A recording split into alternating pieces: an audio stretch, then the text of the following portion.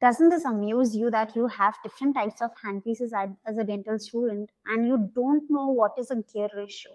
Gear ratio is what makes one handpiece different from another. When you use a high-speed handpiece, it is usually 1:5. Input is 1 and output becomes 5. That's why they give you very high speed, more than a lakh. When you use low speed handpieces, the input and output is usually 1:1, which are your quadrangle or straight handpieces that you use in your facility. Then comes the reduction gear handpiece, which is 20:1.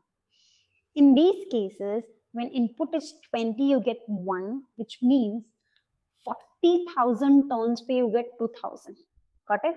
So that becomes your 20:1 reduction gear handpiece, which is very precise for implant placement. So your implant placement cannot be done by routine handpieces.